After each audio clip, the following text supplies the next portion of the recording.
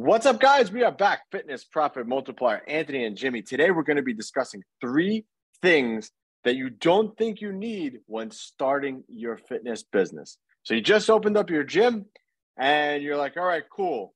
Besides people, what else do I need? You know, maybe in the beginning, and I'm guilty of this too, you're taking payments manually. You're scheduling people manually. I did that for a long time. There's a lot of things that we're going to discuss today, but there's Too long, 3 Anthony. things. There's 3 things in particular that we're going to go over that's going to help you in the beginning if you're just starting out your fitness business. So let's get it rolling, man. Let's do this. I'm excited. The first things first is that CRM. Oh, man, you need that right away. I wish if I could go back in time, I would have gotten that right away. Yes, in the beginning, especially, it is an investment. It's probably cost you anywhere between, again, depending on the one that you use, but anywhere between like $180 a month to like $250 a month, give or take. Yeah. But you need a system to auto bill people. That is so important. It's as of the recording of this, it's 2023. You shouldn't be manually putting credit cards in. And like the thing that makes me like go crazy too is I was on the phone with a gym owner and she went to the local bank and got like a credit card processing machine to charge the machine. Like you can't manually put numbers into the machine. No. I recommend Zen Planner. That's what we use. They're not sponsoring us saying that, but that's what we use. A lot of people use Zen Planner and MindBody. Those are probably the 2 biggest ones. Yes, there's a learning curve with all these things, but Zen Planner has been pretty good for me all this time. And like I said, I wish I would have gotten it in the beginning. It just makes things so much easier for you. And they have great customer support from what I've experienced. So you have an issue with the software, you can call somebody right away. They talk you through the issues with it. You can even have your staff call them because like they're really good about walking you through the process and how to use it. So you're going to need to build some standard operating procedures in your business to use Zen Planner. But we've used it since we opened, and I've only heard horror stories about other softwares, right? I've never really heard horror stories about Zen Planner. You'll see in the forums or in like Facebook groups and stuff, people will talk about, oh, MindBody rolled out this new change and it broke all my stuff, right? Or they'll use some off-brand, gym owner who decided to get into the software space and build his own CRM. Oh, I use 123 Form Builder or whatever it is, or I use, I don't know what the other names are, but every now and then you'll hear about some guy that's out there building his own, and he owns a gym and then builds his own software, tries to get into the software space because he doesn't like the options that are out there, and does not have the financial backing to make his software good. So it just falls flat on its face, but you think you're saving money or doing somebody a solid by jumping on the next best thing. No, you're better off picking one that's well-known, that's a big brand, and sticking with it, right? And staying with it and just staying with it for the long haul. All these conversations in these groups where it's like, oh, should I switch from this software to that software and da-da-da-da? Every time I see that conversation, I'm like, I kind of get sick of it because I look at it and I go, why are we still talking about this? Like, go call your leads. Like, why do you need to like debate what software is best and what to switch from and this and that? Just pick one. There's always going to be a learning curve to every software, but Zen Planner, the really cool thing about it is the scheduling component is really seamless for your members, right? So it makes things very easy for you to set up. And a little story about my my co-host, co-owner here, buddy, friend on the other end. I remember we were in a mastermind group, and he's like feverishly texting on his phone, like feverishly, and I'm just like he's got a crack problem with his texting, right? And I'm like, what are you doing? Oh, I'm scheduling clients. And I'm like, are you serious? It's like, yeah, I'm booking them in and this and this and that. And at that time, I think Anthony had like a $500,000 business. and he was still scheduling people like manually through text because he didn't have a scheduling software that he used. And I was like, bro, if you would have got your scheduling software in the beginning, you would have way less of a headache. You think you don't need it, and you think you can skirt past having some of these things. Very important to have a self-scheduler for your clients. Very important to have a automatic billing system. Get them in the same package and run with it. So MindBody or Zen Planner are the two big ones. We're quite partial to Zen Planner. But if you're just manually scheduling people right now, even if you have 10 or 20 clients and you're manually scheduling them, you need to very quickly get some sort of software, because it's going to make your life a ton easier. And don't think about, like, when you're early in your business, you're like, I want to save money. I want to save this $100 or this $200. Don't think about it like that. Think about it as, how much time are you going to save by allowing your clients to self-schedule? Even if you're scheduling 20 people, like, you got to text 20 people every week. No, you don't want to do that. Yeah. So that's the second one, scheduling software. So yeah, I had MindBody for like an hour, and it was ridiculously complicated. That's why I went over to Zen Planner. Zen Planner is very, very simple. But again, I think in the beginning, having it makes you look more professional as well. Like Jimmy said, at that point, I had $500,000 business, and I was still, I literally would put down my phone and pick it up to 80 text messages. No joke, like that's what it was, because everyone was texting about appointments and I can't make it in and this and that and the other thing. So when I found out Zen Planner does scheduling, I'm like, oh, okay, perfect. So that's the second thing, is scheduling. You need something to schedule people in. So that's why we like Zen Planner, because it kind of comes together. They're very simple. They have an app. You can set your parameters in the app for when they can cancel, when they can schedule. They take themselves in and out of appointments. And as soon as I made that shift, my text message went from 80 to like 10. So it's a big, big difference there, and definitely a huge time saver. So that's number two. Jimmy kind of jumped ahead there, but most of these things kind of come together. A lot of people, I've heard other people using like Stripe and other things like that. And Stripe is cool to use in conjunction with like Zen Planner. So for example, if somebody pays on Stripe, like let's say you create a button on your website for people to, I don't know, whatever, buy. So they buy on the website, right? Let's just say they buy on the website. That payment could get paid through Stripe. And then you could go into Zen Planner and still put them in the Zen Planner. So this way Zen Planner tracks everything for you.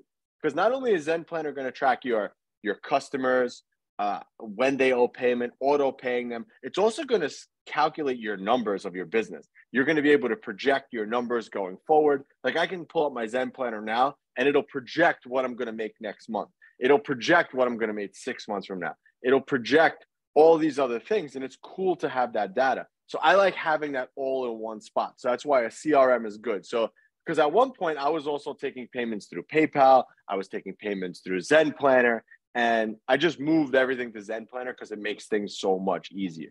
Because again, PayPal was free, right? I mean, aside from the fees, but PayPal was free. There was no charging with PayPal, and they gave you like a terminal, so you could literally take someone's card and hard swipe it.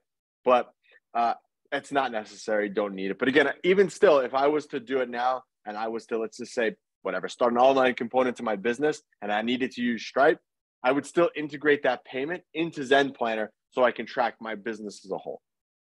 Yeah. Yeah. And it's one of those things, guys, where you don't think that you need any of this stuff in the beginning, and you'll get either a PayPal card reader, or I remember we got, but back when Square was a thing, right? Like we got the Square in the beginning, or we were taking checks. And it was just a cluster. Like it was just an absolute cluster. And bookkeeping was really tough. I mean, bookkeeping with a software that tracks it all is like very easy to just run a report and then send it to your accountant, or run a report and have it with your bookkeeper in-house and have them run some things. So it just makes things so much more seamless.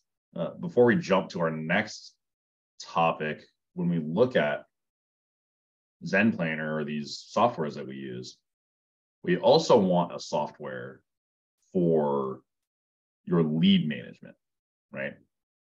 So as much as Zen Planner is helpful and has some automation email functionality, it's not good enough for new leads, right? So we don't typically use that software, that's the billing and scheduling software, for lead follow-up, right? So you may want to try to do that in the beginning. Well, I just need one. So I'm just going to use the functionality of the one software. And Zen Planner has tried to be a lead follow-up source for a time. Like they had a form builder that you could put a form on your website and have people fill it out. But you're better off having a lead management, like a lead pipeline management software that's separate from your actual billing and scheduling software. So having those two things separate is going to be better functionality for your business, because once they're done with this column, when you're following up with them as a lead, you can port them into your client management. Once you close them, you can port them into the client management, and then it's like two separate systems, right? Where you're not worried about like what's going on with leads and this and that. This is like client communication, leads, and Anthony uses his lead follow-up software just as a lead follow-up software. I use it to communicate with my clients as well, for like promos and things like that. But that's where you keep your list. That's where you manage your leads. That's where you look at the flow of them. You can track the communication, the text messages, the phone calls, things like that. And we can help you guys with that if that's something that you want to get on a call, and we can help you kind of get that going and actually manage that software for you, because it is kind of a bear. But that's just one sachet that I wanted to take in regards to the software, the delineation between the two softwares. So you need a client management software that allows you to bill and schedule. Like that's one side. And then you need a client management software that allows you to follow up with leads, right? And those are two things are separate. So they call them CRMs, client relationship managers, right? But you need functionality of those two different things. And they don't always exist within the same software, which is kind of a pain in the ass in the beginning. Because you're like, I have to duct tape all these damn softwares together and this sucks. But there are certain softwares out there that you don't have to duct tape together as much. But I would keep those two things separate. Yeah, 100%. That's the next thing too. It's really important because it just helps you to with communication, like Jimmy said, it just helps to keep you organized a little bit. Like I still, even though I have like a lead nurture software where I can keep all the leads and stuff, I still have my back end like spreadsheet that I look at, because that helps me look at everything as a whole. But like if I was to start another location, I would just have, that would be everything for me. Like the lead software would be everything. I would use that entirely. Like right now we just have kind of already, everything was kind of like pieced together, so to say, before. So it's like, it's working now. I don't want to break it and move everything over again. So, but yeah, that's number 2, is having that CRM system for both. Like Jimmy said, you need a scheduling and billing software, and then you need a lead management system on the other side of it. And the third thing is, and I'm going to let Jimmy take this one, is a good accountant. So I've been blessed to have a good accountant from the beginning. Since I started working, I had a really good accountant who kind of helped me along the way. So I didn't even realize this was kind of like a piece that you needed because I already had it. So yeah. I'm going to let Jimmy take this one because I didn't think anything of it. For me, it was just I had the accountant. So, and maybe I'm an oddity, but I'm sure a lot of people try and save money and go. Well, actually, I know for a fact that I'm not an oddity because I've met plenty of business owners, not just in the fitness space, but in other spaces that want to save money and do their books themselves, right? So that is, I'm just going to flat out say it, that's stupid. And I was stupid for doing that. Okay. Don't do that. Do not try and do your books yourself. You're going to rip your hair out. You're going to spend hours fighting with QuickBooks, and you're not going to do a good job of tracking everything, right? So you need an accountant to keep you on the straight and narrow, to remind you what to do on a regular basis, to say, all right, I need this documentation from you, and now I need this documentation from you, and you got to pay this in taxes, and you got to do that, and just make sure that everything's above board and everything's categorized properly, right? Because you don't know how things are categorized, and you don't want to spend your time categorizing your expenses and all we do is like we build a sales report out, we send our sales report to our accountant, and then when it comes time to do taxes, we got to do some like contractor based, like W-9 submission and stuff like that, and then it's kind of it. He takes care of it all from there. But when I was starting out in the beginning and I had, you know, a couple handfuls of clients, I think I had 18 or 19 clients. We were making like $5,000 a month.